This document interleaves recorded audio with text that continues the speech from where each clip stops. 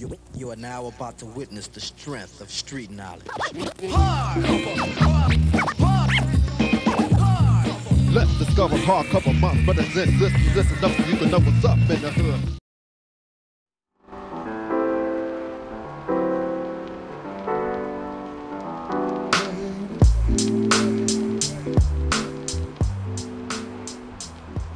Coffee, it's everywhere, in the hands of parents, accountants, McDonald's workers, and CEOs alike.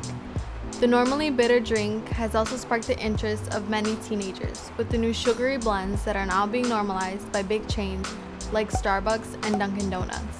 But does the high amounts of caffeine in these drinks affect the growth of upcoming generations? And what is the real reason teens are seeking out coffee houses at a higher rate than usual? Let's find out. No matter where you go, you'll always find teens drinking coffee. Whether it's in the morning train to class, walking down the street with friends, sitting in a local coffee shop, or at the Starbucks around the corner from your work. But why are teens so interested in drinking coffee? Well, there are a lot of reasons I've been drinking coffee since I first became a teenager. One reason has to do with coffee being seen as a drink for adults. My parents and other adults in my life have also drank coffee, so when I drink it, I feel more mature. Another reason I like drinking coffee as a teenager is because of all the interesting sweet drinks that are out there now.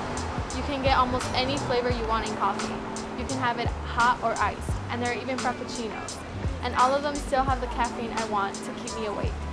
But the number one reason that coffee is important to me is because coffee shops are a great way for me and my friends to hang out.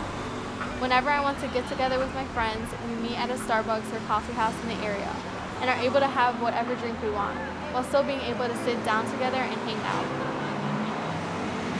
But these are just the reasons I like coffee. How about we hear from some other teens? I started drinking coffee because I liked it. I started drinking coffee because my mom did. I started drinking coffee because I kind of saw my mom doing it, so I was like, you know what, let me try it, and it kind of happened. I started drinking coffee because I would just like to experience to see how the flavor tastes. I started drinking coffee when it was introduced by my dad, actually. Well, I started drinking coffee because my mom never really had time to make me a breakfast. In my case, I don't drink coffee for the simple fact that I was basically raised to believe that coffee isn't really good for your health.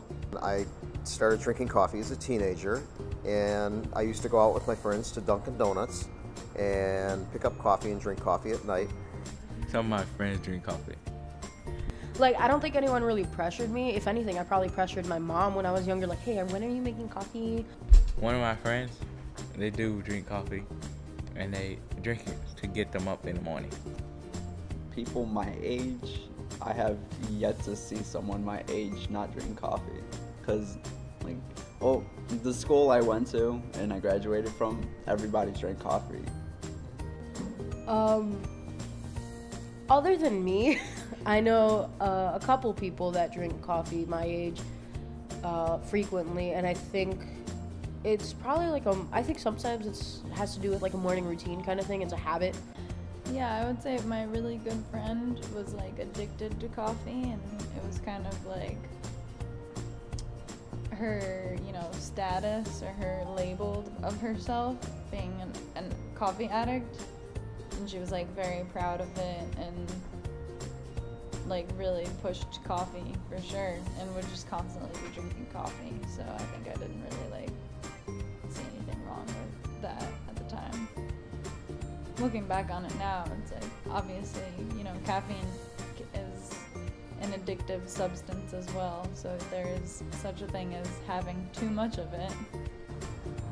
I think that with all the sweet coffee drinks they have now, I think they're naturally desirable for teenagers because they like the sugar rush, and a little caffeine doesn't hurt either.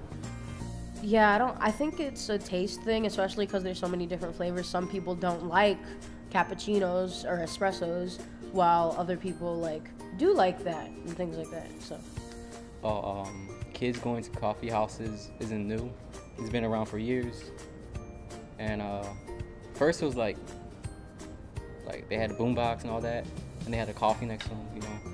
But now they're on the computers and they have coffee next to them. It's different a little bit. But I know in some suburbs, the coffee house experience for older adults can be somewhat marred by lots of teens coming in and suddenly taking over the place with their dour faces. But that's okay. They have their world and I have mine. It's okay. There wasn't really like anywhere to go to hang out in town besides Caribou Coffee, so we would go sit in Caribou Coffee. I think that like coffee house culture is fine because it's like, I mean, it's just friends are hanging out where they want to hang out. Or teens now, they just want to be, like, they want to be followers. So like, because their parents drink coffee or they see someone drink coffee, they'll be like, oh, hey, I want to try that. Because that's kind of what teens are. We're just curious kids wanting to try new things in the world. Wow, that gave a lot of insight into the different reasons teens today drink coffee. But now let's talk about something more serious. We've all heard the stories of different health risks that come with drinking coffee. Many people will say that young people drinking coffee has a negative impact on their health. But is this really true? I think that drinking coffee has health risks. Like, I've seen some really young people drink coffee, and we're talking about like people probably in 6th grade. I mean, the brains are still developing, and if they drink it at a young age, yeah, it messes with the chemistry. I had a friend once said she don't like drinking coffee because it wasn't really good for her, and she think that she was too young to be drinking coffee. One thing I heard was that if you drink a lot of coffee or, you start at a young age, you get addicted. 2 cups is okay. After that, it gets a little addictive. Oh, you can overdose on caffeine. And I've done it maybe once, maybe twice when I was younger. So I know that there are health risks with too much of any drug. Probably if you have like a heart condition, the caffeine probably can't help that. Because when you're teenagers, you don't go out for a beer or anything like that. You go out for a cup of coffee because it's a drug. It is a drug. It's a very mild drug. And it's a drug that stimulates thinking. In my opinion, I'm still kind of iffy because, like, again, I'm not a coffee drinker, so I don't really know the effects that it will have. Well, even though those theories are commonly heard, there is no basis to any of these claims. The overall consensus from the studies is that there are no real risks that come with young people drinking coffee. In fact, there are benefits that come with having a moderate amount of coffee every day. The list of positive long-term effects goes on and can protect today's teens from issues that they would not even consider taking preventative measures against for years down the line. For example, the threat of getting Alzheimer's disease is not something that's on most teens' minds. But a study from the European Journal of Neurology suggests that if one were to drink a moderate amount of coffee every day, the person would have significantly reduced the likelihood of getting Alzheimer's down the line. Similarly, coffee has also have a positive impact on the possibility of getting diabetes. In an 11-year study of postmenopausal women, it was found that the risk of getting diabetes was reduced by 22% for those who consumed 6 or more cups of coffee a day. The most common misconception about the long-term health risks that go along with drinking coffee comes from our parents. As I was growing up, I've been told that drinking coffee would make you shorter. They told me I would get short. It does stunt your growth a little. They said it was going to turn out to be short and stuff like that. Many people hear from adults in their life throughout their teenage years that coffee stunts your growth. But this is just a myth. The only real link between a shorter height and coffee consumption is the impact that coffee's caffeine has on your sleep patterns. If you drink too much coffee too close to your bedtime, your body doesn't have the proper amount of energy to grow to your full potential. But there are not only long-term benefits to having coffee. It can also help teens with issues that are faced in day-to-day life. For active teenagers that are in sports, drinking 2 cups of coffee after exercise can cut the muscle pain by 48%. For health-conscious teenagers concerned about dental care, strong black coffee is an easy way to prevent cavities, killing large amounts of bacteria every time one drinks it. And for teenagers who fear the high rate of depression in young people, multiple studies have shown that by drinking 4 or more cups of coffee every day, the risk of depression goes down by 20%. So although there are people in everyone's lives that perpetuate the idea that if you drink coffee when you're young, it'll do damage to your health of your body and mind, the fact is that the only effect coffee has on your health is a positive one. A common health benefit that I have, at least, is that it increases your production because you are more focused on your daily task, especially if it's during the nighttime, where you get really stressed out to the point where you feel the urge to sleep, but coffee suppresses that feeling. Well, I love coffee because it takes the cobwebs out of my brain and sparkles my thinking and helps me think more clearly. I mean, they say it's bad for you, but you're gonna die either way. I guess it depends on the coffee, because like there's different brands and different styles of coffee. So pertaining to teens drinking coffee, I mean, let them do their thing. If they need something to like help them get through the day or something, I mean, it's their choice if they want to drink coffee. I don't think it's like cigarettes or alcohol. So if you need a production rush, coffee is the way to go. There are many more health benefits to drinking coffee than not. And I think that they're very good at improving cognitive functions in human beings. They're very good at keeping the heart healthy. I think that when you're stimulated with caffeine, you tend to exercise more. So there's so many good reasons for drinking coffee. Plus, it's fun. As a teenager myself, I think that if you want to drink coffee, do it. There will be adults in your life who tell you that it is not good for your health, or that drinking coffee is a fad. But the decision on whether or not to drink coffee is ultimately on you.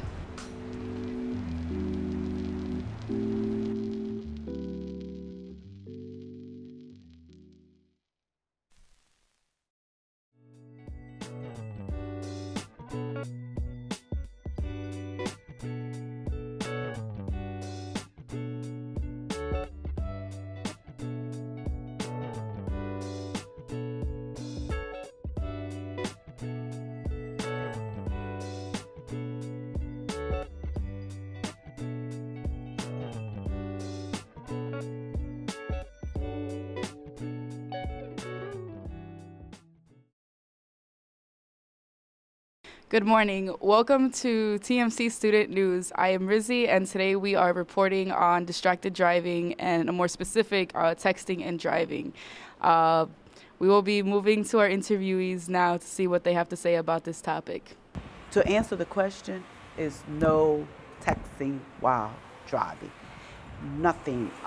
If you have business to take care of, pull aside on the road and take care of the business at hand, and then communicate. Continue with your driving. Yes, I have. It was kind of crazy, but I'm okay now. So I just told them I don't do that again because that's kind of not stupid. So.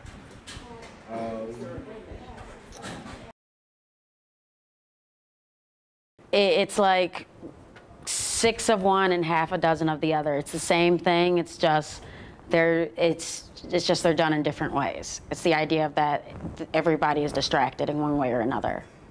Have you ever used your phone while driving? Yes, I have. Have you ever been in an accident?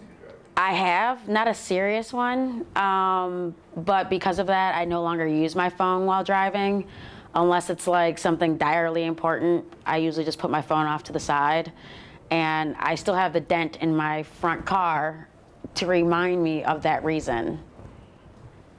This is Rizzy from TMC Student News, and that concludes our broadcast today. Hope you have a wonderful day. Hello, my name is Aris Bell, reporting for TMC College. Illinois has a popular... Legal, so making it legal will help a lot of people, medicine purpose, but I don't know, people will take advantage of that. So there's pros and cons, both in being legal. And illegal people get it. Medicine-wise, like in California, they use it medicine-wise. You know, a lot of people on cancer or diabetes or other stuff, they use marijuana for coping. mechanism, you know, and I have no problem with that, you know, if it's using for medicine and if it's helping with their health. Yes, of course, you know, there's benefits to that for many people. Of course, it's useful, and if it's used for that purpose, yes, it would be great. I don't have any problem necessarily with marijuana. It's similar to alcohol. It's a recreational form of narcotic, just like alcohol. Obviously, I think there should be some limitations put into it. Like, for instance, with alcohol, with prison fines relating to drunk driving and so forth. Same thing should apply to marijuana. It's relatively the same principle, just different effect. I didn't say that. It's just like alcohol is used for drinking. There's rubbing alcohol. There's alcohol and paint thinner. Alcohol is used for constructive, medicinal, and recreational purposes. Marijuana can probably be used for the same exact things. Okay, so I don't believe that marijuana should be prohibited based on a stigma. 92% of medical marijuana patients say that the drugs help with the pain. Doctors don't agree with medical marijuana because it still damages your lungs. This is Addie's Beth reporting from TMC. So how are you? I'm good. How are you? I'm good. Have you tried Pokemon Go? Yeah, I tried that the other day. It's a good game. I've gotten Pikachu. Hey guys! So I was wondering if you guys could give me a little bit of advice on trying to decide whether or not I should go to college.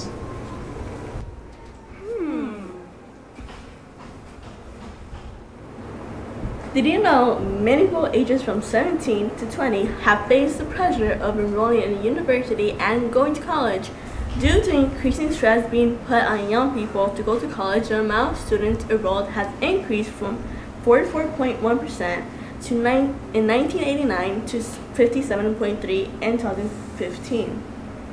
More specifically, in the United States, the average college tuition is $23,000 for out-of-state residents attending public university, $9,000 for in-state residents at public colleges, and $32,000 for private colleges.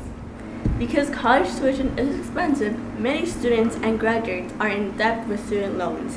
In 2012, 71% of students graduating from four-year college graduated with debt averaging of $25,000. As a youth myself who plans on attending college, debt could be jeopardizing my decision. With roughly 65% of Americans having to attend college and paying a minimum of around $9,000 per year, many high school graduates are debating whether or not college is really worth it, considering the increase in graduates having to find jobs in their major. Many Americans in the U.S., after graduating with numerous degrees, search for a job within the field of major. However, the employment rate for college graduates ages from 20 to 24 this August was 10.8%. For those with a bachelor's degree, the number was 10.6%, while those with a master's degree face a 17.2% employment rate. Of 41.7 million working college graduates in 2010, about 48% of the class of 2010 worked jobs that required less than a bachelor's degree. And 38% of those polled didn't even need a high school diploma. Okay, so do you guys have any other advice? Let's go ask our friends. Okay. Hey, my name is Dan Michel. I went to Columbia College, Chicago, studied film and video. After going to Columbia College for film and video, I didn't get a job in my field right away. However, I got an internship with a film production company right away. My name is Yanette Sandoval and I'm 34 years old. I got my bachelor's degree in social work at UIC.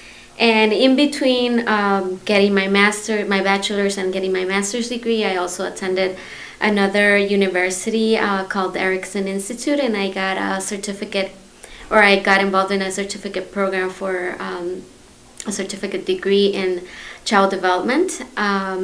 So I was working and going to school part-time on both the certificate and the master's degree. I don't think that the degree is valued more than experience and education. It depends a lot, but I think a lot of times real life experience can matter even more than a degree. So nonetheless, a degree is important. For certain jobs you have to have a degree, and obviously you have to show that you have a degree in the field. But there are times when real life experience can be even more important. In order to survive the workforce, obviously most jobs right now require you to have a degree. Most jobs won't hire you unless you have that bachelor's degree firsthand, and you also need the work experience. When you first finish your bachelor's degree, you actually need to either get an internship or some type of work experience throughout high school. It also helps to get some experience there, and you also need that degree in order for them to hire you. So when you begin working, you're gonna probably not get paid what you want or what you hope for, and you're probably not gonna get the job of your dreams. So you're just gonna start getting experience. So I think you need both. As far as transitioning from college into the real world and getting a job, I was provided with some tips, but I don't feel like you're 100% ready always from college, So even though my education, I think it was great, I feel like it could be more help with transitioning from there to finding a job, maybe. I think it gives you some skills that you need, some basic skills, like obviously your math, your English, and some of those things. It gives you some tools, but not everything. For my master's degrees, it was more of a specialty that you actually know what you want to do with a master's degree, so it does give you more tools, but you have to put it into practice. There's nothing compared to doing an internship and actual working with people, and that will give you the experience that you need to know what you're doing. Well, yes and no. So in the sense of, I feel like I did get a good education. So did I feel like I got a good information, a good education for my money? Yes. However, do I still owe money for my college? Yes, I still owe. I feel like it was too expensive. Unlike most of other civilized countries, we don't have free college here. College should be free, and it shouldn't simply be for a profit thing. Yeah, overall, I want to say, as far as my education, I went to a good school. I got what I wanted out of it, so yeah, it was worth it. As far as having fun during college days, yes, it was worth it. It was fun. As far as how much debt I have, it's painful, and no, it wasn't worth it. But then again, had I not went to college, I probably wouldn't have the job that I have right now, and so on and so forth, or missed on a lot of other opportunities. Well, college versus no college. It's still debatable whether or not you want to go. It's up to you. You could go to college. It depends on your lifestyle and how you want to better your future, so it's all up to you. Okay, thanks.